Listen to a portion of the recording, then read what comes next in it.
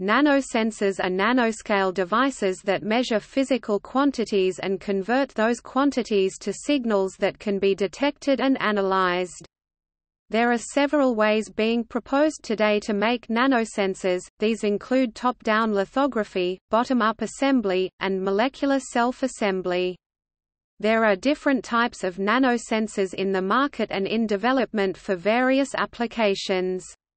Though all sensors measure different things, sensors share the same basic workflow: a selective binding of an analyte, signal generation from the interaction of the nanosensor with the bioelement, and processing of the signal into useful metrics.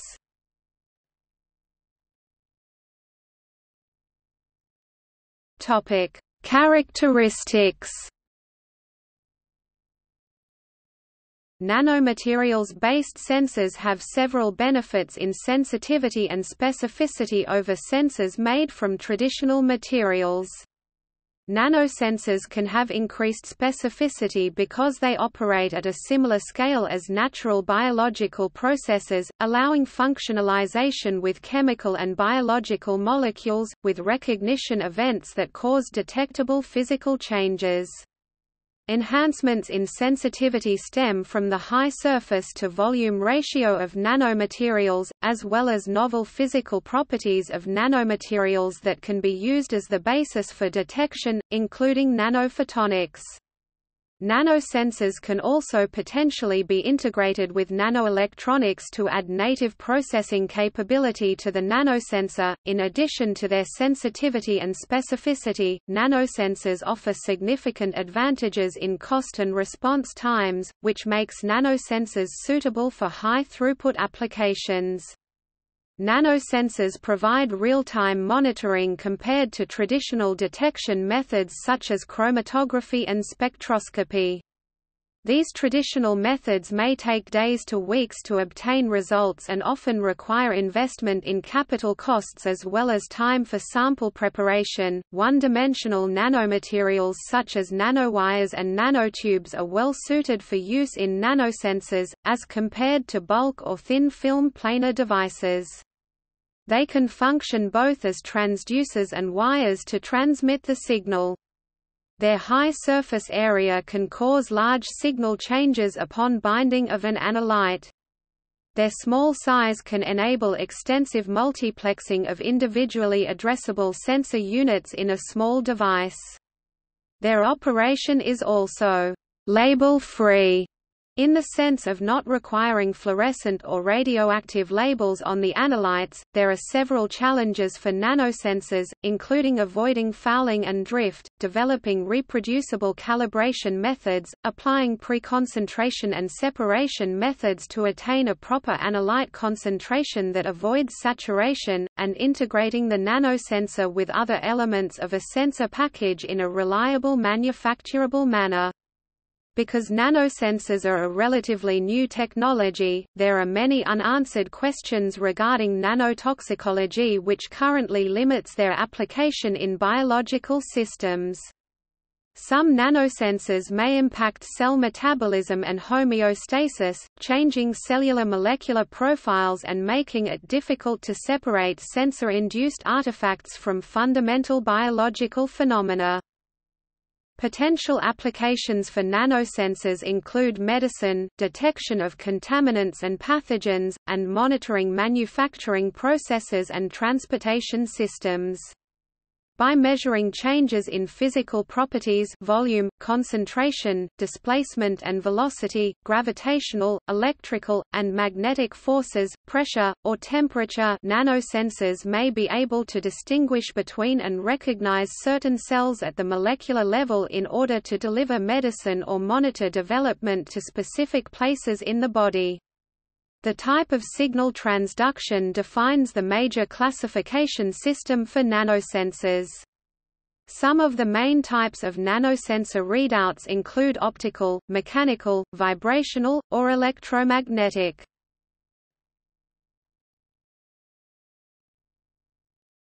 Topic: Mechanisms of operation. There are many mechanisms by which a recognition event can be transduced into a measurable signal. Electrochemical nanosensors are based on detecting a resistance change in the nanomaterial upon binding of an analyte, due to changes in scattering or to the depletion or accumulation of charge carriers. One possibility is to use nanowires such as carbon nanotubes, conductive polymers, or metal oxide nanowires as gates in field effect transistors, although as of 2009 they had not yet been demonstrated in real-world conditions. Chemical nanosensors contain a chemical recognition system receptor and a physiochemical transducer, in which the receptor interacts with analyte to produce electrical signals. Other examples include electromagnetic or plasmonic nanosensors, spectroscopic nanosensors such as surface-enhanced Raman spectroscopy, magnetoelectronic or spintronic nanosensors, and mechanical nanosensors. Photonic devices can also be used as nanosensors to quantify concentrations of clinically relevant samples. A principle of operation of these sensors is based on the chemical modulation of a hydrogel film volume that incorporates a Bragg grating. As the hydrogel swells or shrinks upon chemical stimulation, the Bragg grating changes color and diffracts light at different wavelengths. The diffracted light can be correlated with the concentration of a target analyte.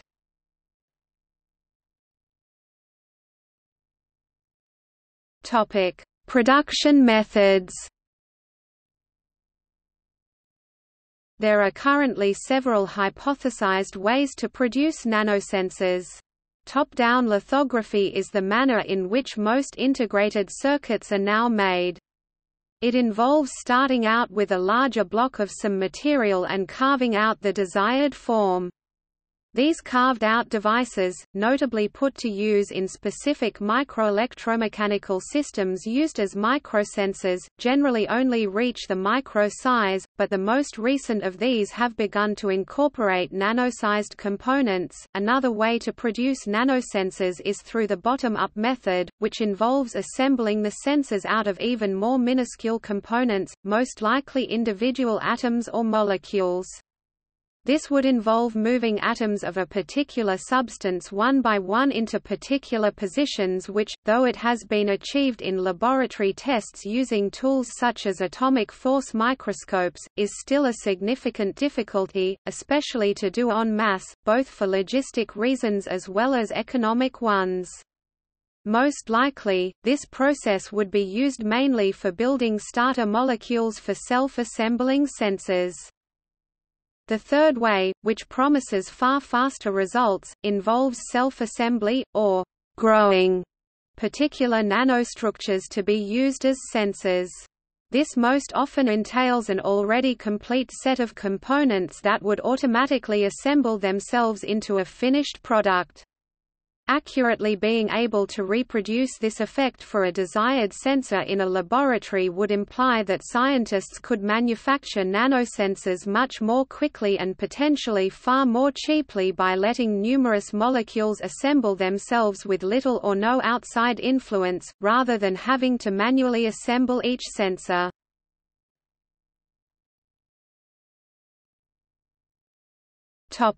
Applications. One of the first working examples of a synthetic nanosensor was built by researchers at the Georgia Institute of Technology in 1999. It involved attaching a single particle onto the end of a carbon nanotube and measuring the vibrational frequency of the nanotube both with and without the particle. The discrepancy between the two frequencies allowed the researchers to measure the mass of the attached particle. Since then, increasing amounts of research have gone into nanosensors, whereby modern nanosensors have been developed for many applications. Currently, the applications of nanosensors in the market include healthcare, defense and military, and others such as food, environment, and agriculture.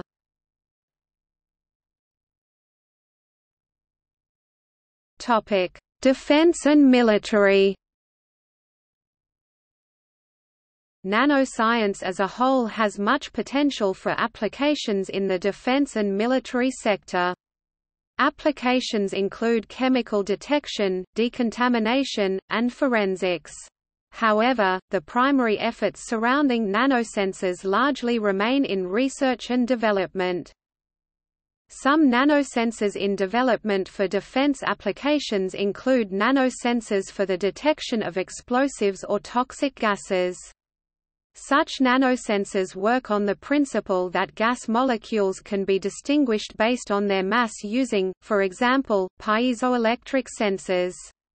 If a gas molecule is adsorbed at the surface of the detector, the resonance frequency of the crystal changes, and this can be measured as a change in electrical properties. In addition, field effect transistors, used as potentiometers, can detect toxic gases if their gate is made sensitive to them. In a similar application, nanosensors can be utilized in military and law enforcement clothing and gear.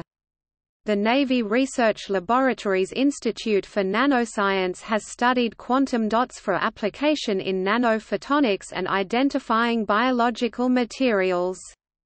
Nanoparticles layered with polymers and other receptor molecules will change color when contacted by analytes such as toxic gases. This alerts the user that they are in danger. Other projects involve embedding clothing with biometric sensors to relay information regarding the user's health and vitals, which would be useful for monitoring soldiers in combat. Surprisingly, some of the most challenging aspects in creating nanosensors for defense and military use are political in nature, rather than technical. Many different government agencies must work together to allocate budgets and share information and progress in testing. This can be difficult with such large and complex institutions. In addition, visas and immigration status can become an issue for foreign researchers, as the subject matter is very sensitive. Government clearance can sometimes be required. Finally, there are currently not well-defined or clear regulations on nanosensor testing or applications in the sensor industry, which contributes to the difficulty of implementation.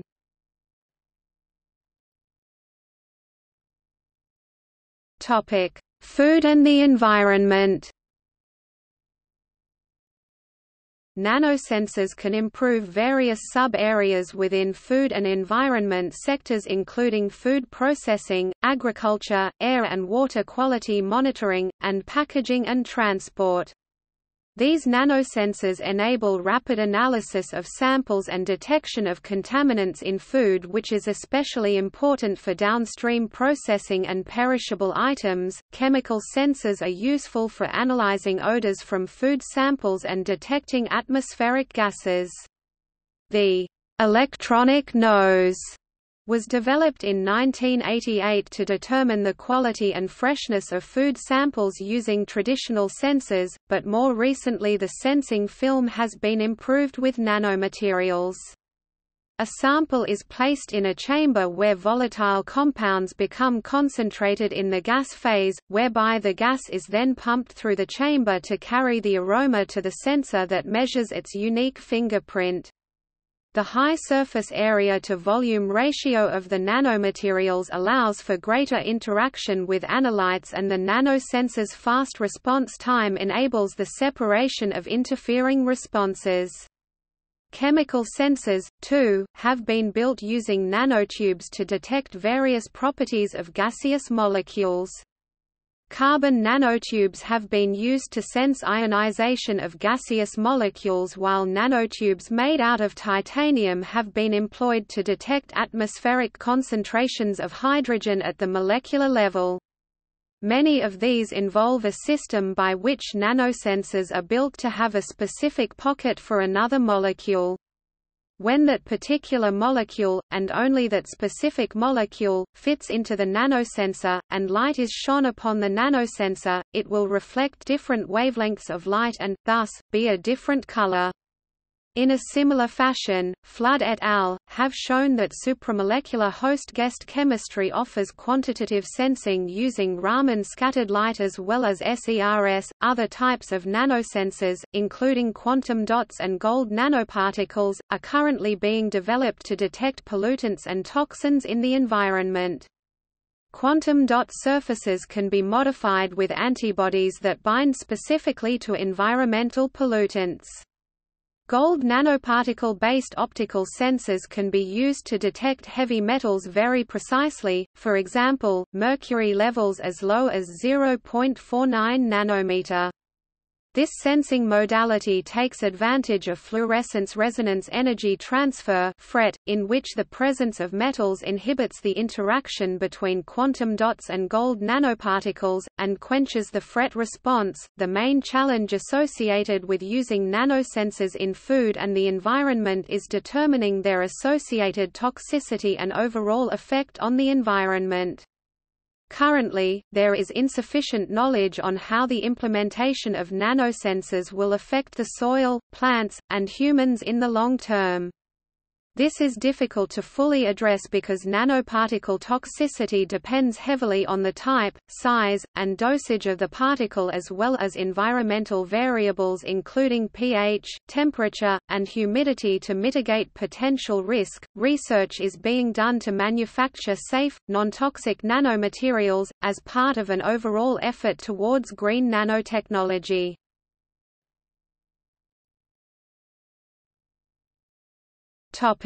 Healthcare.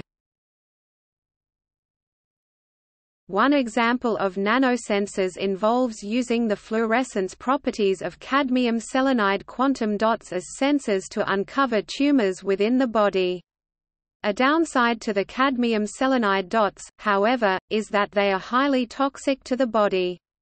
As a result, researchers are working on developing alternate dots made out of a different, less toxic material while still retaining some of the fluorescence properties. In particular, they have been investigating the particular benefits of zinc sulfide quantum dots which, though they are not quite as fluorescent as cadmium selenide, can be augmented with other metals including manganese and various lanthanide elements. In addition, these newer quantum dots become more fluorescent when they bond to their target cells. Another application of nanosensors involves using silicon nanowires in IV lines to monitor organ health. The nanowires are sensitive to detect trace biomarkers that diffuse into the IV line through blood, which can monitor kidney or organ failure. These nanowires would allow for continuous biomarker measurement, which provides some benefits in terms of temporal sensitivity over traditional biomarker quantification assays such as ELISA. Nanosensors can also be used to detect contamination in organ implants. The nanosensor is embedded into the implant and detects contamination in the cells surrounding the implant through an electric signal sent to a clinician or healthcare provider. The nanosensor can detect whether the cells are healthy, inflammatory, or contaminated with bacteria. Currently, there are stringent regulations in place for the development of standards for nanosensors to be used in the medical industry, due to insufficient knowledge of the adverse effects of nanosensors as well as potential cytotoxic effects of nanosensors. Additionally, there can be a high cost of raw materials such as silicon, nanowires, and carbon nanotubes, which prevent commercialization and manufacturing of nanosensors, requiring scale-up for implementation. To mitigate the drawback of cost, researchers are looking into manufacturing nanosensors made of more cost-effective materials. There is also a high degree of precision needed to reproducibly manufacture nanosensors, due to their small size and sensitivity to different synthesis techniques, which creates additional technical challenges to be overcome.